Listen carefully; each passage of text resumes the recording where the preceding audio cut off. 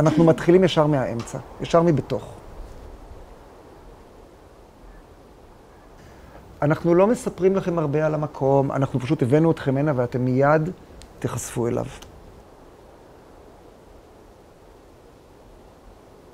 ביקשנו מכם לא להביא מצלמות, ואם הבאתם איתכם סלולרים, אז אנחנו מבקשים להשאיר אותם בכיס. זה ההתחייבות לשמירת סודיות, פשוט תעבירי את זה לסטודנטים. יש כאן מפות באחד ל-2000.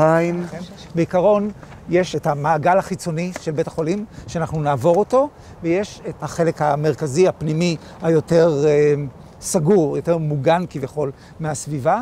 אנחנו נמצאים בתוך בית חולים פסיכיאטרי, ולכן שום דבר, שום תיעוד שאתם תעשו כאן, לא יעשה מבלי שיש לכם הסכמה מפורשת של מי שילווה אתכם. אתם תיפגשו עם מטופלים, אתם תהיו בקשר עם משפחות, ותהיו בקשר עם העמיתים המומחים. אתם תהפכו לתקופה הזו להיות חלק מאיתנו, ואנחנו ערוכים לזה ומוכנים ופותחים את השערים ואת הלב. תביאו לנו תוצאות, אנחנו רוצים לראות.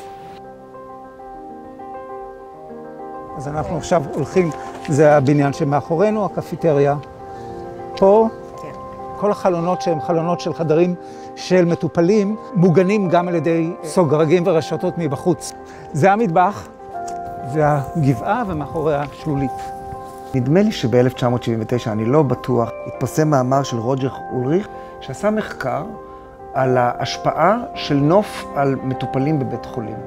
במשך חצי שנה הם עקבו במחלקה מסוימת בבית חולים, אחרי חולים שהתאוששו מניתוח יחסית פשוט, אלא שהיו שני חדרי התאוששות. היה חדר אחד שהיה לו חלון לכיוון חורשה, וחדר אחר בצד השני של המסדרון שהיה לו חלון לכיוון קיר של הבניין שממול. והסתבר שהחולים במחלקה עם הנוף מהחלון ב-30 עד 40% התאוששו יותר מהר מאשר החולים בחדר השני. אם אתם שואלים את עצמכם מה בעצם אדריכלי נוף עושים, מה אנחנו עושים, במה אנחנו מתעסקים רוב הזמן, אנחנו מתעסקים בלייצר מקומות שהם מיטיבים עם בני אדם.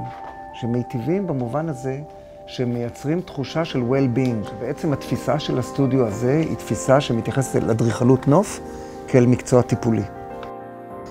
בשונה ממקצועות טיפוליים שבהם יודעים מי המטופל, באדריכלות נוף אנחנו לא יודעים מי המטופל. אנחנו לא מתכננים נוף לבן אדם ספציפי.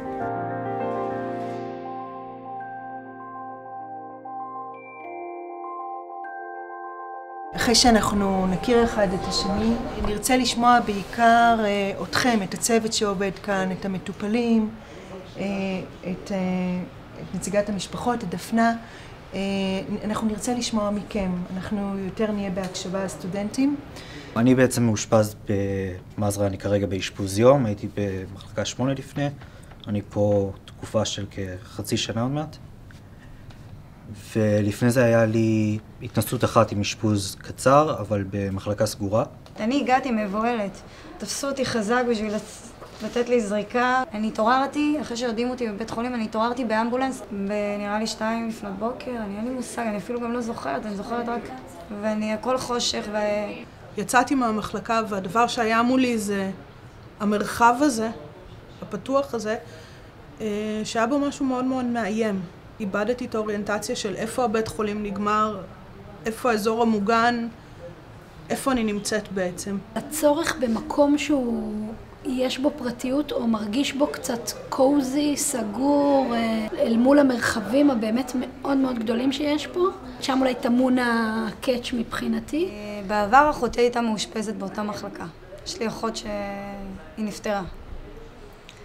ואני זוכרת שבאתי לבקר אותה, אז הייתה שם גדר, ועכשיו בנו שם חומה, שנראה לי שהמחלה עצמה היא צריכה אוויר לנשימה ולא לחנוק אותה.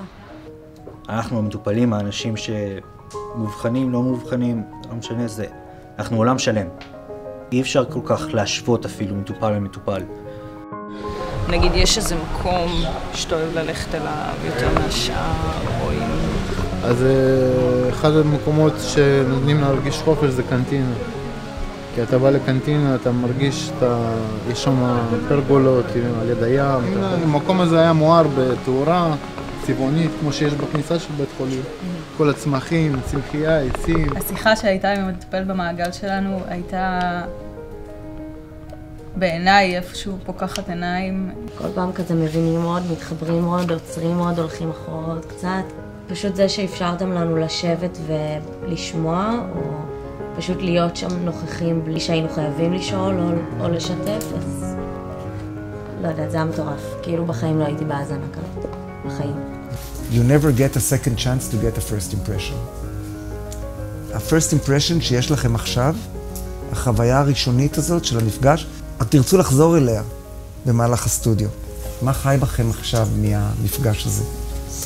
אנחנו רוצים שתכינו מפות תחושתיות של המרחב. שכל אחד לוקח את המפה וצובע אותה לפי סוגי התחושות שאתם מרגישים שמאפיינים מקומות מסוימים.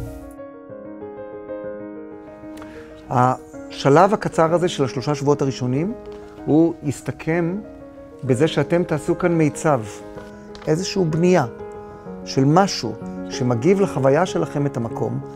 אני אולי שואלת את עצמי לא מעט כאן מה אני מרגישה, אבל אני לא שאלתי את עצמי אף פעם מה זה המרחב שלי פה.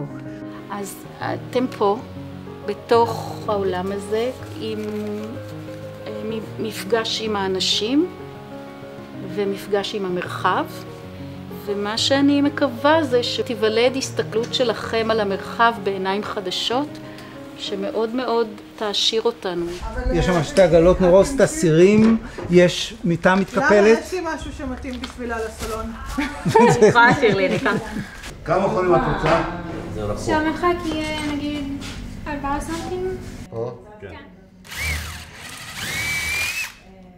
בקריות אפשר להשתמש? לא, באמת, זה לא הביתה, לא הביתה. למיצג! אם אני אצלי משהו בסוף, אז זה ממש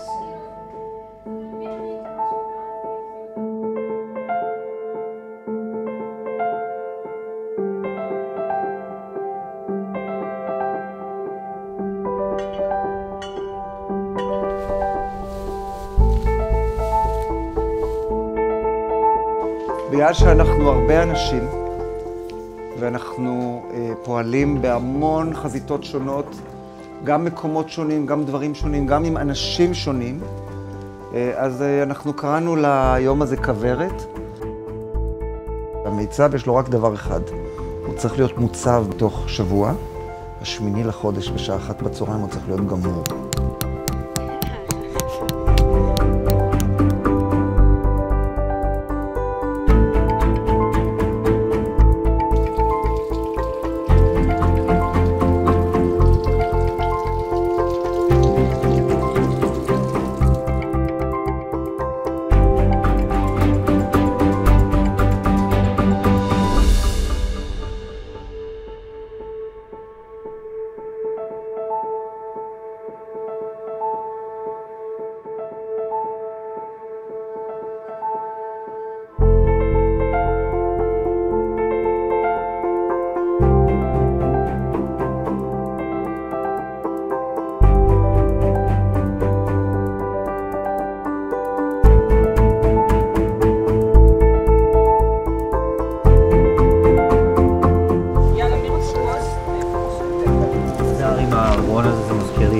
הבית של סבתא שלי באיזושהי רמה.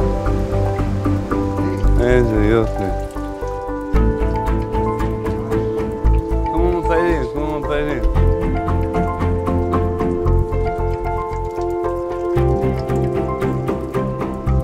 זה מאלף. זה מיקום מדויק, יש פה רוח מדהימה מהים. הרוח פה מדהימה. זו בחירה מצוינת של מיקום.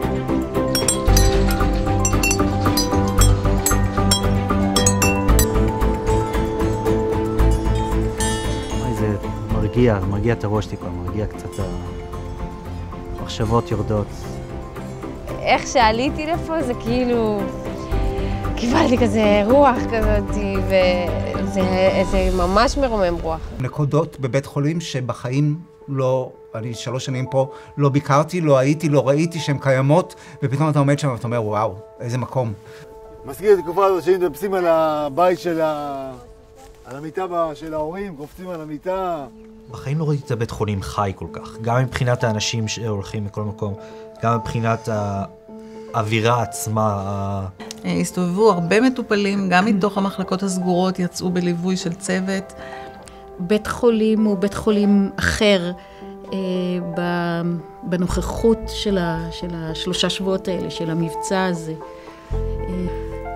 המיצגים הם מדהימים באמת. התבקשנו לא להשתמש במילה מדהים. ואנשים אמרו שזה כמו זריקת מרץ, המקום התייפה, המקום נמלא חיים, המקום נעשה צבעוני יותר, מחייך יותר. הרגשתי פתאום איזושהי תחושה של חיים, של תקווה.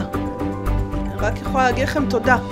אני לא חושב שמחזור יכול להגיע לזה, מחזור באדריכלות נוף, הוא לא יכול להגיע למקומות שאנחנו מגיעים כסטודיו עכשיו.